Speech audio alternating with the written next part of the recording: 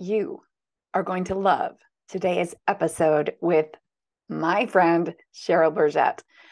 I met her 9 years ago when I went to get certified to become a passion test facilitator, which is the process that you know by now has radically transformed my life and the lives of hundreds of my clients.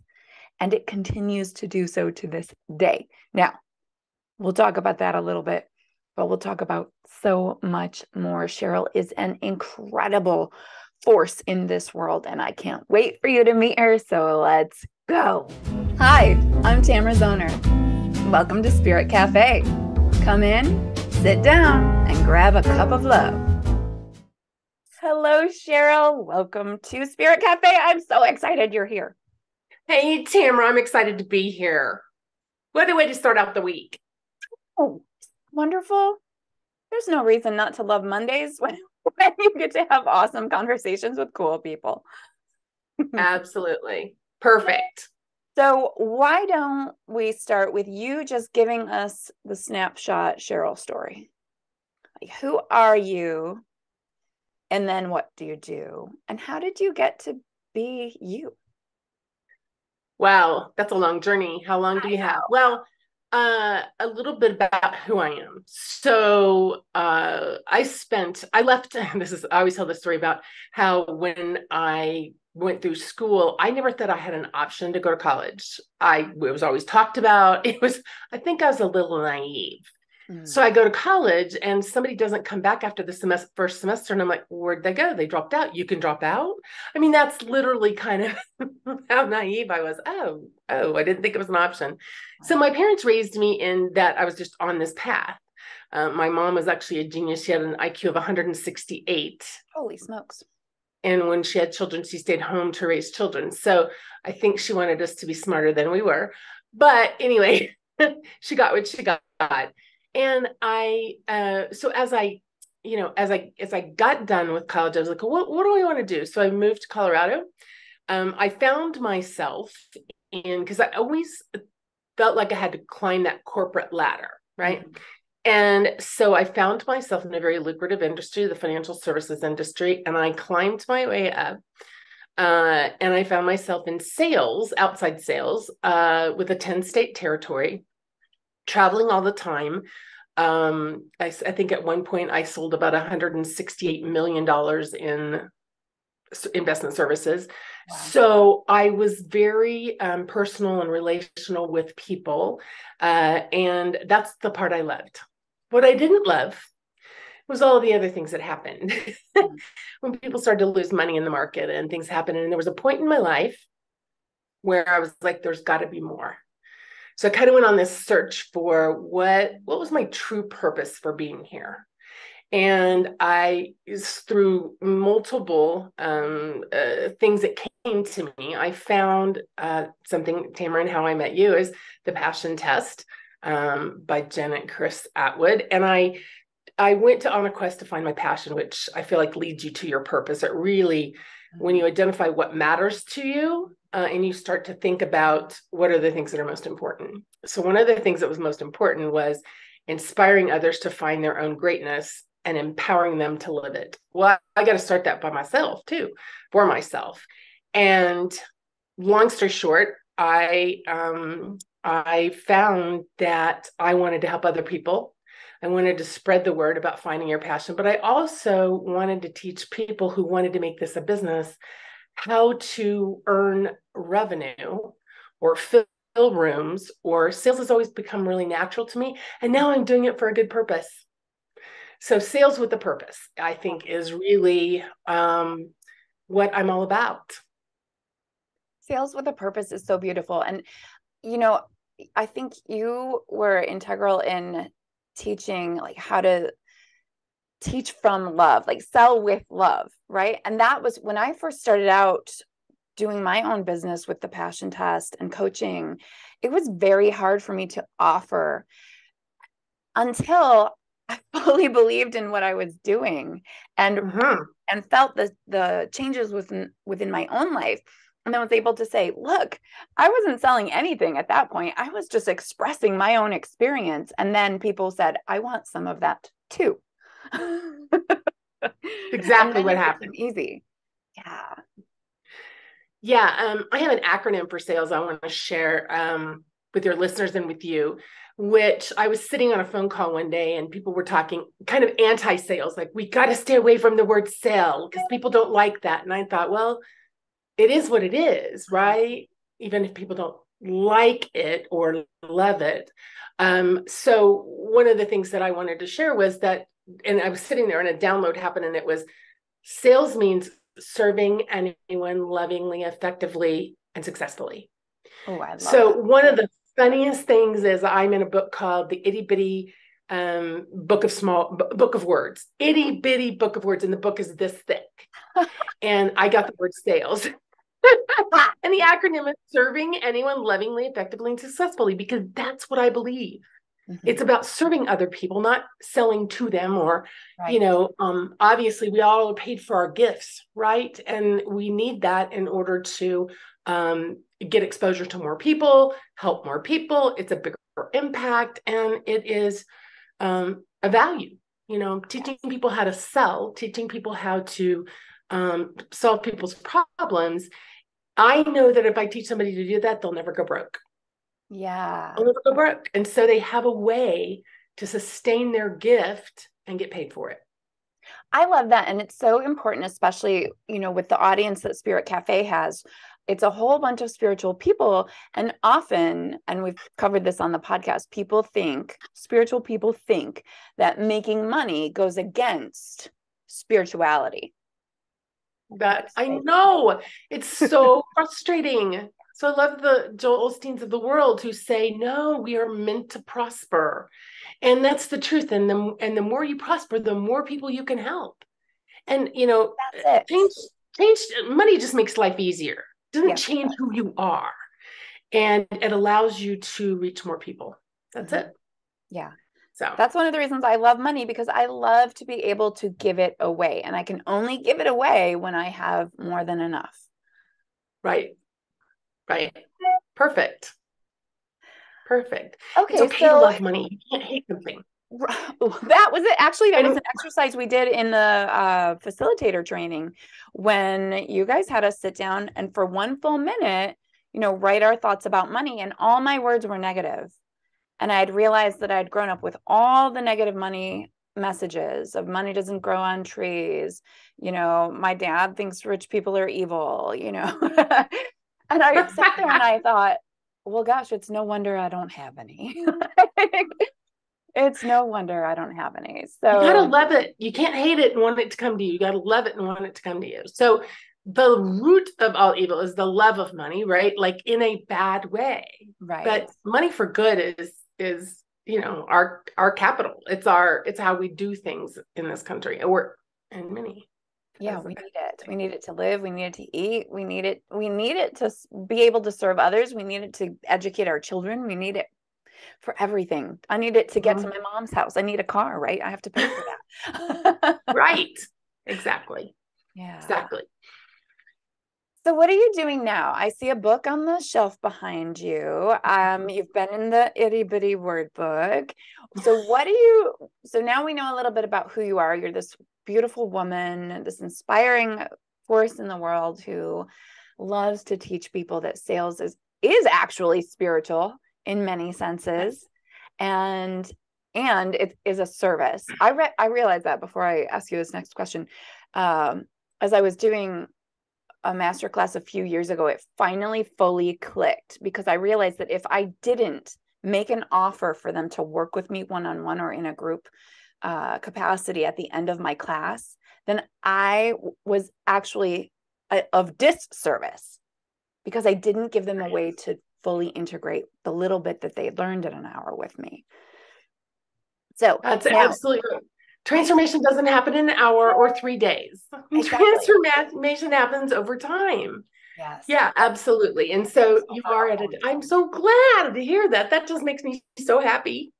It really helped me switch. And now I get to help others. I'm in groups with entrepreneurial women who do classes in coaching and wellness and all this stuff. And I can say now this is actually easy for me now because I know that if I'm not offering them, I'm selling them short and I'm actually not being of service. So the gift in the sales part is to make the offer that then can support them in lasting transformation. And baby steps, right? It happens in baby steps. We don't take a giant leap in 3 months or a minute or 3 hours. We make a giant leap over time built on thousands of baby steps. Absolutely. You're so right on when we talk about we create new habits, right? The Yes. habits I had 10 years ago are not the habits I have today. Right. So as we evolve, as we choose to evolve and become better at what we are, or we serve in bigger ways, or we serve in different ways, it's so important to create those habits and actually live those tools, live the things that are happening, and use the tools as you said. Mm-hmm. That's what you are an expert in, is living the tools and sharing with other people the tools that have helped you change your life. Yes. Um, and led you to where you are today, which is so exciting. It is exciting. It is exciting. So where are you today? What are you doing in the world today? How are you showing up in the world? And tell us about that book in the background too. Yeah, so I show up in the world with generally pink glasses. They're my favorite. I like to be a little fun. I just got back into Denver after 2 years on the road, Oh, wow. traveling, right? And it was before COVID. We had the idea, and we've had the idea for 10 years to just travel to different cities. My partner's a golf pro, so we wanted to be in warm places during the winter. And after 2 years, we decided that we wanted to put some roots down again and be in Colorado. So what I do is I'm a business coach and a sales strategist who helps people learn how to get more clients, make more money, and have a bigger impact. And the reason that that's so important is that people have gifts that are shared with few and need to be shared with more. And so helping them to come up with a plan is really kind of where we start. I have a system that I use, and that knock on wood, I'm 6 years plus in business. I'm in my 7th year. And 100% of the people that have followed the system have more than doubled what they were making, at Wow. least at a minimum. So and I'm proud to say that 100%. So I know the system works. Can I transfer the system? And I work with all kinds of people. I work with healers. I work with wellness professionals, which I find are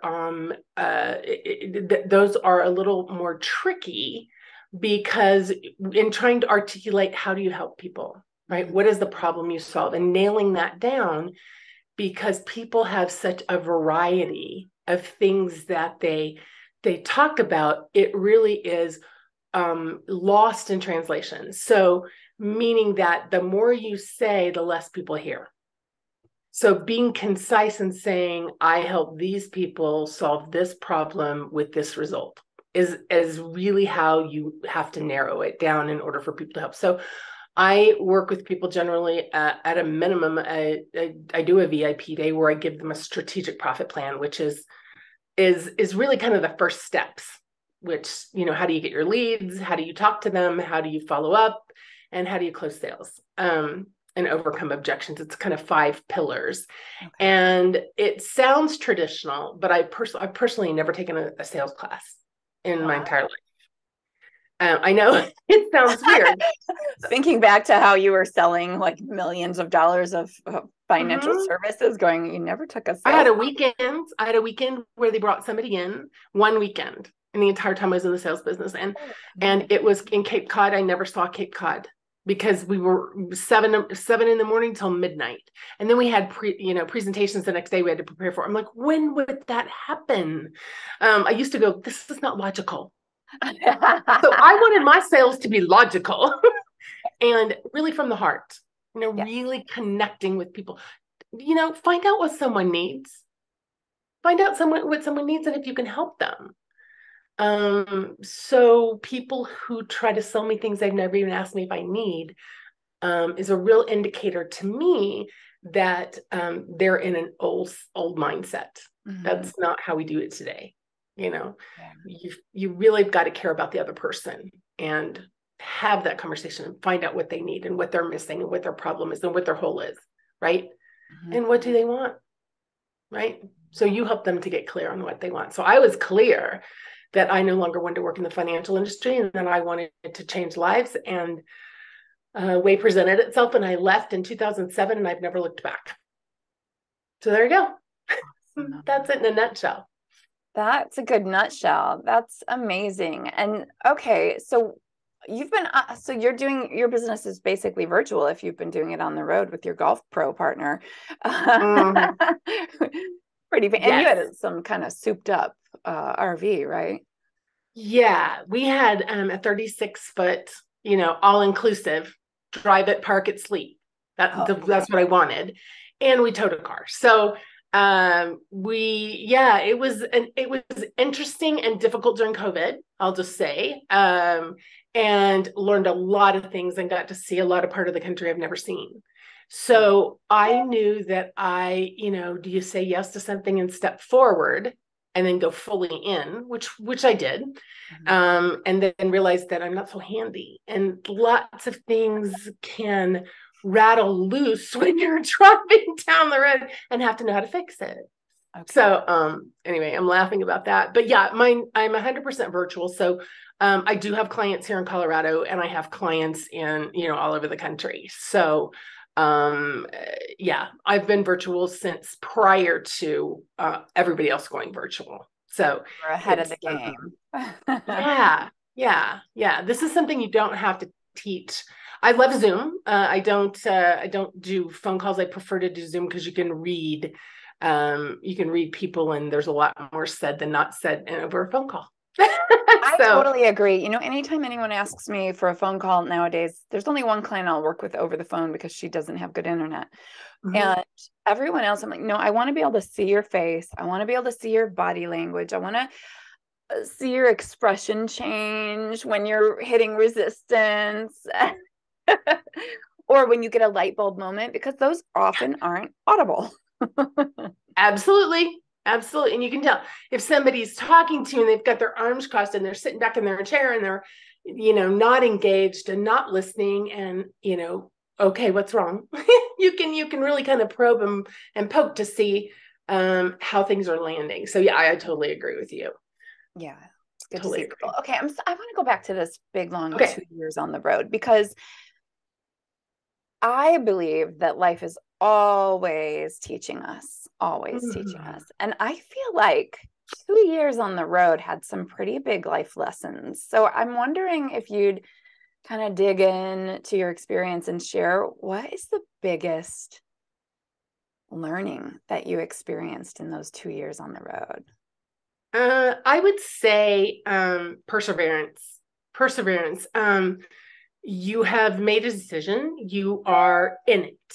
There's no turning back. There's no going home to mom. There's none of that. So perseverance in moving forward. And it really can be a daily decision, but not really. I'm in it. I know it's going to be for a certain amount of time. We didn't know it was going to be, originally we said 12 months, and it ended up being 2 years, 24, and coming back to Colorado and saying, this is where I want to stay. But the biggest thing is perseverance, and knowing that there's a solution to everything. There's always a solution. And I think what's interesting is entrepreneurs, the biggest, if you see people who are successful, one of the things they're great at is problem solving. Right. So, learning to solve problems on things that you never even thought of. When the cabinets fall down at the front of the rig and you have to leave the next day and there's nobody to come to repair it. How do you fix that? Oh, not handy, but tie downs. So you just go buy some tie downs and you hook up and you just, the entire cabinet system so that you can leave. A bucket flies off. This is the first day. a bucket flies off on the highway, a paint bucket from a truck in front of you. It gets stuck under your motorhome. You're driving, dragging this thing, and you're like, and you pull over, and all I can remember saying, "Get me the tongs," as I'm laying under there, not my arms on. I'm gonna have to reach it so that we can pull. It was one thing after another, and after the second day, I was like, "What have I done?" And realized that it taught me a lot about relationships. It taught me a lot about how do you confine yourself in a 36-foot,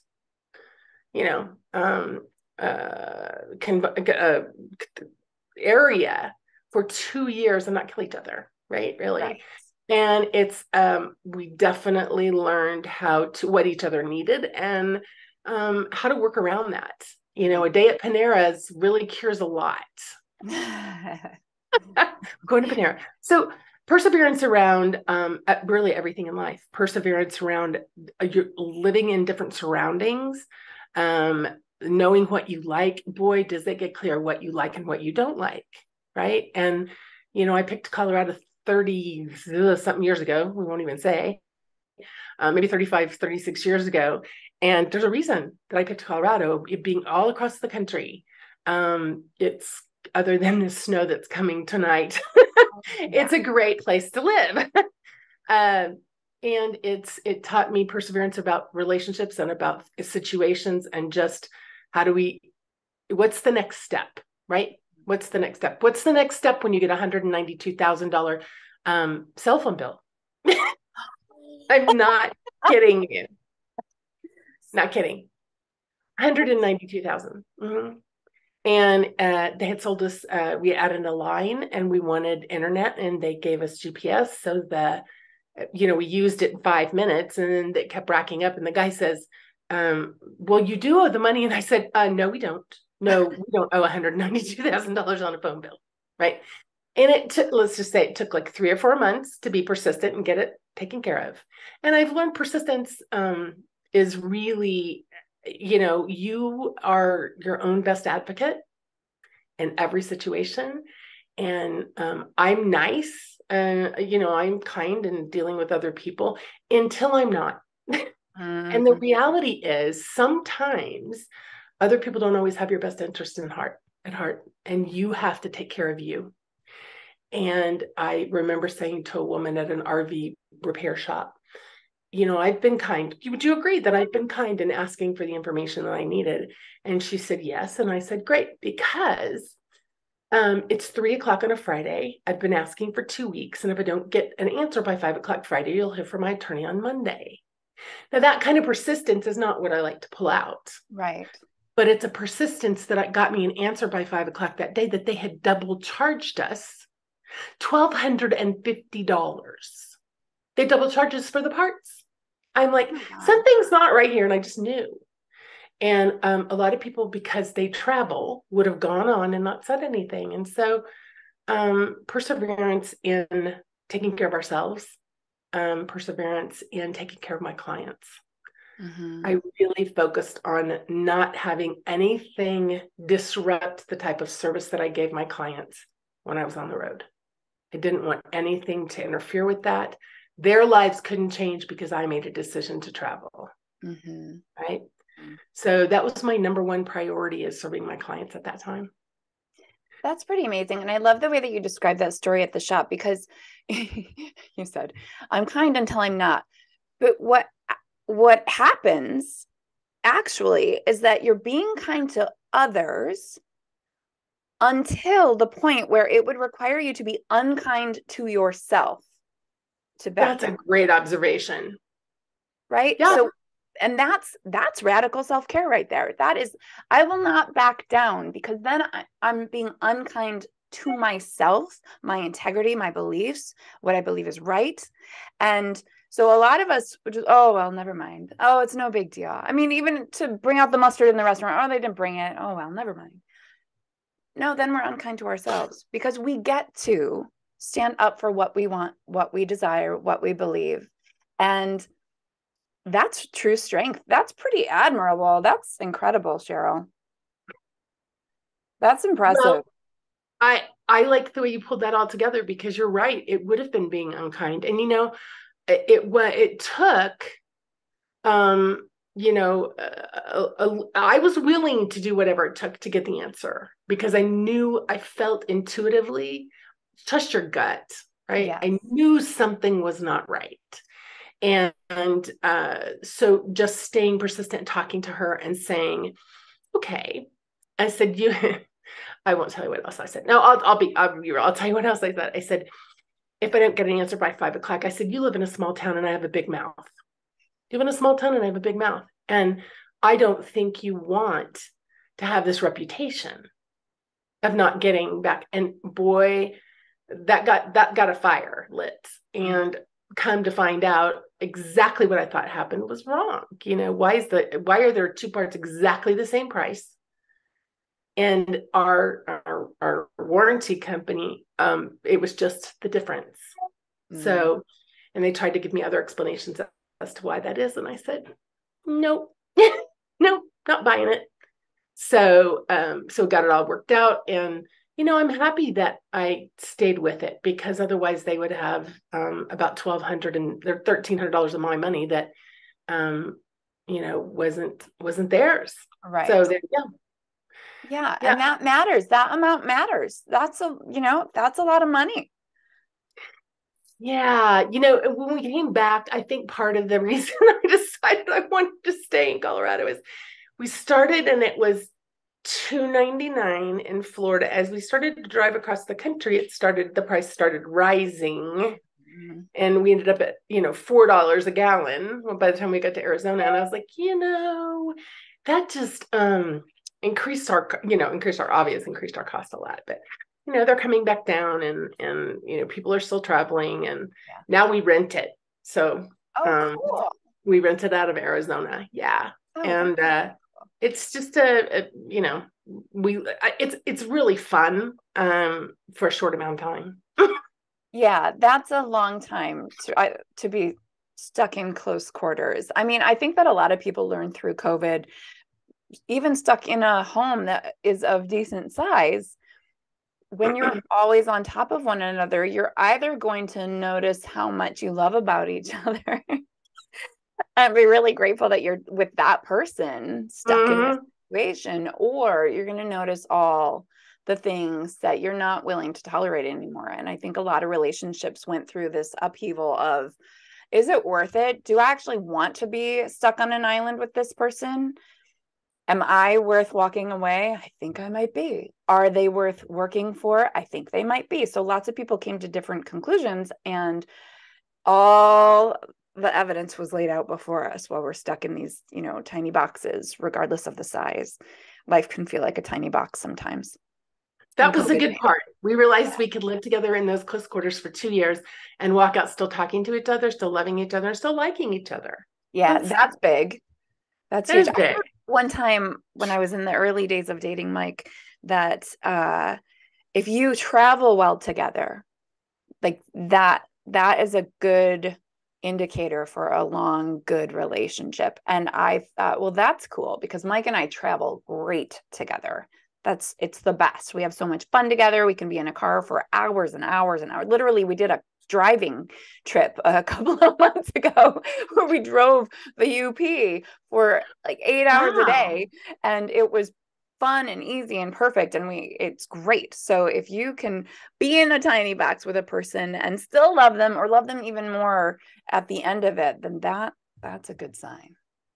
Yeah. And the good news is it was a joint conclusion that we should lay down roots and stay. And it was good, because I think there was a lot of things that we didn't, I tried to anticipate, but that you don't always anticipate. And so I think that you have to continually be up for the next problem that's going to happen, but also celebrate. I mean, some of the greatest things we did were we swam with the manatees down in I think it was Clearwater, Florida. No, not Clearwater. It was somewhere in Florida on the West Coast, but only place in the world you can do that. Wow. I had a manatee come up and take a breath right in front of me. Oh, how cool. That's an unforgettable experience. And it was really amazing and fun. And so I'm really glad that, there were things that I would never have done. Niagara Falls, I'd never seen Niagara Falls. Now you live close up Yes, there, and I've I driven. probably gone. Yeah. Hmm. But I had never seen Niagara Falls. Wow. So there were some really great things that I got to see in the country and still would love to, just not permanently living. Shorter trips. Shorter trips. So, I love my greatest, I just want to share this because I think it's important. My greatest thrill in my business, particularly, is when my clients have success, when they call me and they tell me they landed that new client, or they called me and said, I realized in a moment that I needed to say something different so that they could understand the value of what I provided, because they didn't even get it. They didn't see the problem or the hole or the gap that they had. And I was able to service them. And then this happened. So I took care of what they needed. I had a client at the beginning of this year say, after working with me for a year, she called and said, "Oh, by the way, I landed a $175,000 contract." And I'm like, wow. And she said, "And I think it could have had to do with how you told me to present a proposal. Like, don't just send it." And I go, "Yeah, could have been something like that." And so just that tiny little addition of changing something someone does drastically increases their chance or percentage of getting the business, right? Don't just send a proposal, present it in person or present it on Zoom at the time they get it. Because what happens is people's minds go everywhere. Oh, that seems expensive for that, or that, da, da, da. And you can go through it and explain what's what. And yeah, she was pretty excited. I have to say, That's made amazing. her year. Right? Yes. That's awesome. Yeah, So yeah. tell us about the book since we're on work. Tell us about Okay. Business Boosts. All right. Business Boost is a compilation book with some of the top business entrepreneurs that I have been with for the last 6 years. And we all basically wrote about, what do we want the world to know? What's our point of view, right? What's our point of view? What do I want the world to know? So mine is closed-mindedness blinds you to all opportunities, meaning all opportunities. Oh, wow. So if we think things only happen one way, or we think that it can only happen one way, then we close ourselves off to all the other ways that things can happen. So I basically tell people, what are the steps you take in order to start to be more aware, more conscious of what's going on around you, so that you don't miss opportunities. I love Right? that. It's like that. This or something better at the end of your passion test list, right? Stay open to possibility and to success showing up differently than you expected. Absolutely. I could not have predicted how things would be going today 10 years ago, right? I'm a different person. I'm a different, we evolve, at least my hope is that people evolve as the world changes. The world is not the same as it was a year ago. And so as we come into 2023, we look at, what are the things we're going to have to do differently?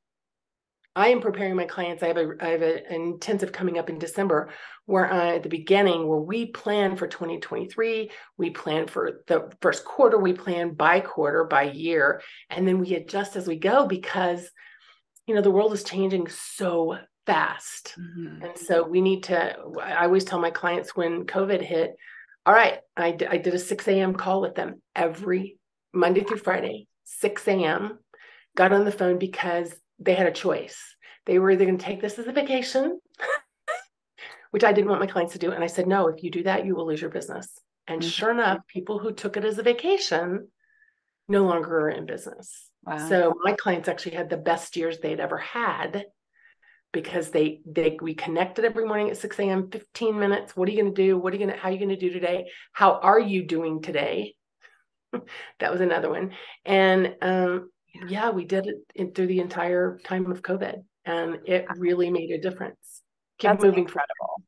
And I love that you asked that, not just what are you doing today, but how are you doing today? Because mindset is so much of business, right? So much of business. And if we're not taking care of that mind and all the sabotage that can go on when life feels hard, or gas prices shoot up, or the world goes crazy, because it does every 3 minutes. If we're not checking in with that mindset and knowing our own patterns, that's one thing I've noticed for myself, is before I have a big event or a big launch, I'll just start like spiraling down. But now I'm in this process long enough to catch myself mid-spiral and go, get back to work, do the work, do the mindset work, and get right back up there, and know that you're here for a reason, and that what you have to give is of service. So just keep yourself up here, and don't let that spiral continue. And so it's so important to have somebody like you and somebody like me to catch people when their mindset is not where it needs to be for creating a beautiful life, a life we love, a successful business, a successful relationship, a successful experience. I agree 100%. You have to take care of yourself. You have to use the tools, and it doesn't happen overnight. We've been working. I've known you for a long time. We've been working at this for years, and using the tools that we know to keep ourselves one step ahead, so that we can serve others, so that we can serve the people who haven't quite made that a habit, or serve the people who haven't quite figured out, oh, I'm in mid-spiral, let's stop here.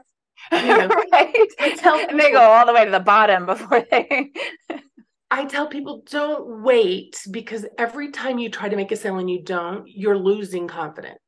Mm-hmm. And so I'd rather catch you here than down there, right? And have to pull you back up. So super important to know that there are a lot of reasons that sales don't close, or that you don't get the business. And it has to do with how do you handle it? How do you handle it, and how do you go forward? So anyway, the one thing I can say is that persistence and resilience are the two things that keep you going and that don't allow you to give up. There's so many people who will quit when things get hard. And I'm going to tell you that when things get hard, we just work harder. Yeah. When things get hard, we work harder, we think different, we reach out, Yes. Yes. So, and I am a believer in self-care. I really am. It's been my lesson to learn to take care of myself. Mm-hmm. And I have to say that it hasn't always been my strength, and I'm still working on it. But it is an example of how other people need to pay attention and take care of themselves as well. It's everything. To me, self-care is like the top of the tier, or it's the bottom, it's the base for everything. And I, in fact, people will be like, oh, I don't have time, blah, blah, blah. No. You fit everything else around your self-care. So everything else gets fit around that 20 minutes of exercise or meditation or whatever it is that feeds you and nourishes your energy on multiple levels. That's what comes first. Because I know for me that if I don't start my day with yoga, meditation, on the bike, whatever it is that I'm feeling pulled toward that day, then I probably won't do it. But if I start it, it's done. And then I have more energy to move through the day. My body feels better. My mind feels better. And it's like, yay. And the rest of my day still has all the same amount of time as it would have. But I started, right? So self-care is the start, not what we fit in, but what we fit the rest of our life around, so that we can show up and serve, not just in a business capacity. And that's what it's important for whoever is listening to hear, is that we serve the people we love, our kids, our partners, our parents, for a lot of us in the sandwich generation. And we serve the people we work for. Yes, we might even serve our neighbors if we're helping them. But if we're not taking care of ourselves, we're no good. We're not of service. Right. We're not able to serve, at least not to the quality that we desire to serve. So self-care is no joke. You're absolutely right. And when I think of you, that's the first thing that comes to mind, is self-care first. Mm-hmm. That's the first thing I think of, because you have been a true example of consistently, no matter what's going on in your life, that has been a really solid principle. And no one can argue with that. because it's trite to say, or it's, cliche to say, if, how I need to fill my cup first, but you actually do it. So there's a difference. I do it so hard because the results prove themselves, right? Yeah. And 3 teenagers are great motivation for continuing to up-level that self-care, because I would be no good to them if I wasn't taking care of myself, and they need me to be at my best. Teenage years are hard, and mine have lots of things going on. They're not skating through life, right? They're dealing with depression and anxiety and gender issues and divorce, and they're dealing with a lot. And if I'm not on top of my game, how can I support them? I'd just be yelling at them. I'd just be perpetuating cycles. Instead, I'm creating new patterns and ways of behaving and demonstrating. I always tell my clients who are parents, I tend to end up with single parents as clients. No surprise. But that parenting is show, not tell. And so is business. And so is relationship. It's all show, not tell. We can't just tell people to do things and then, go eat, I don't know, Reese's peanut butter cups and watch serial killer shows. Sleep through that 6 a.m. I don't like Reese's peanut butter cups.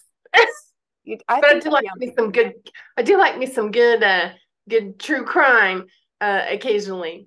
Occasionally, and I set limits for myself because it's not what I want to be nurturing my brain with.